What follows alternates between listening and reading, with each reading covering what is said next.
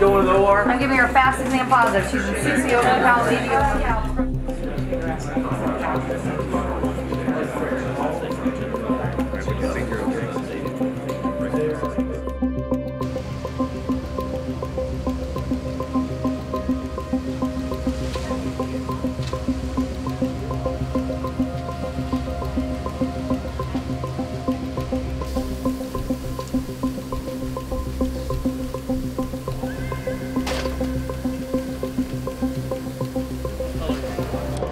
So the colors we have are black, red, yellow, green. So green is someone with very minor injuries. Yellow means they're somewhat critical, and then red means they're critical. Black means that they have a fatal injury.